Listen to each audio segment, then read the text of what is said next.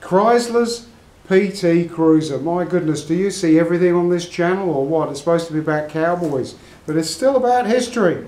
So you might have seen in the background, Helen's PT Cruiser, or as my eldest boy likes to call it, the PT Loser.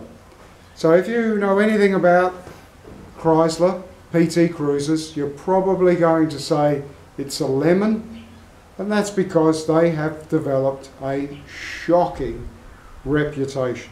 And this is a thing where people just like to badmouth stuff. And so what happened was, let's start 1991, Chrysler in America, they decide they want to build a small, compact, super cheap, economical, little four-door car for the masses. So what they do is they come up with the Chrysler Neon, a little 2-litre, 4-cylinder, 4-door sedan. Cheap as chips, because that's what it's supposed to be. This is not supposed to be a Cadillac. At the time, they have an amazing group of designers that are so innovative, an amazing group of designers, and they have just outside the envelope. So they come up with a Plymouth Prowler and all sorts of other funky, groovy, hot roddy type ideas for vehicles, which is great. And one of the things they come up with, one of the designs they come up with, can we back up just for a minute, Mark, is the PT Cruiser.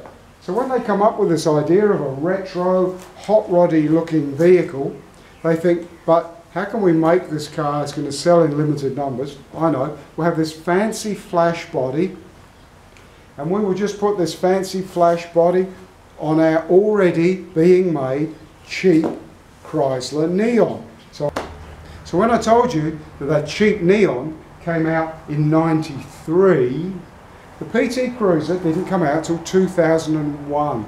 So what that meant was the engine, the running gear, the gearbox, the whole thing was already 8 years old in 2001 when the PT came out. Now the PT sold in hotcakes. They could not make them fast enough. 2000. So my wife loved the car. I really liked the look of it too. I thought it was a great looking car. So what we have here, they came out in 2001, already running on an 8-year-old platform when they were brand new, come out. And what happened was in 2004, they were going to bring out a facelifted model. We're going to have some changes, some different wheels, painted bumper bars, glitchy it up a little bit. And we went in to buy this brand spanking new, and Helen loved the purple colour, mulberry I think it's called.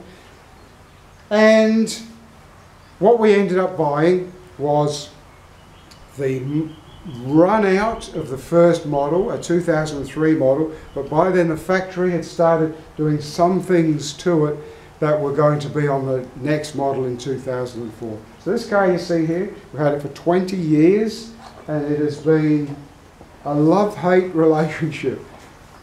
Had it for 20 years, and when we bought it brand new, it was an 8-year-old platform. So why do you hear these stories about PT Cruisers being such lemons? They were great to start with when they were new, but you had to look after them and you had to maintain them. And one of the faults that the vehicle developed, and here you go, if you've got a PT Cruiser, or if you ever had one, this might be when you go slap your hand on your forehead, is that all? And that's because they have a sensor on the end of the camshaft, and that sensor basically puts the car into limp mode. So you're driving along fine, and suddenly the car goes into limp mode. Limp mode is when there's a problem with the engine, drops the revs, drops the power, but at least allows you to get to a service station, a mechanic, or home.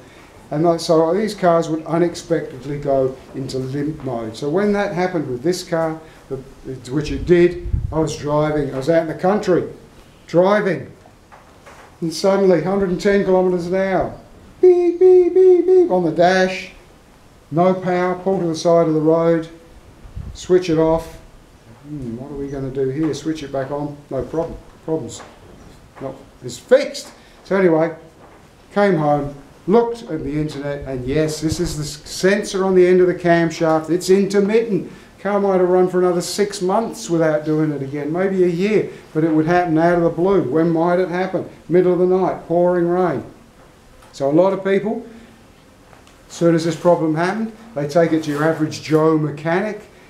Half the time he'd say, there's nothing wrong with this car, because he couldn't find anything wrong, because it was the intermittent problem. So people would get so sick of it, they'd sell their car, the prices plummeted, no one wanted it. Hence my boy, my eldest son, saying it's the PT Cruiser. The reality is, if you look after it, they're a fine car. They can be reasonably economical. They're a big heavy car, front wheel drive. But that's the story of the PT Cruiser, how it came to be, why now they've got such a terrible reputation, and really it's a very cheap and easy fix once you know what the problem is, the cam sensor. And so, 20 years old, and how do you bring yourself to sell something you bought new? You know, it's a wonderful thing to go into a dealership, buy a brand new car and have some fun in it. I get too emotionally attached to everything. Is that true, you think? No? Is that true, do you think? Oh, temper. No, that was a fly. He stomped then because it was a fly. So there's the story of the PT Cruiser, and of course PT Cruiser ended in 2010. They don't make them anymore, and one of the saddest things, of course, is that I have comprehensive insurance in all my cars, but they got such a terrible reputation that... So there you go, the story. So there you go, a bit unexpected. A brief story on the Chrysler PT Cruiser 2001 2000 to 2010. Only ever one model because it was facelifted a couple of times. It went to a slightly bigger engine. It went to different wheels, but they only ever count it as one model. 2001 2010, the mighty retro PT Cruiser. Cheers, till next time.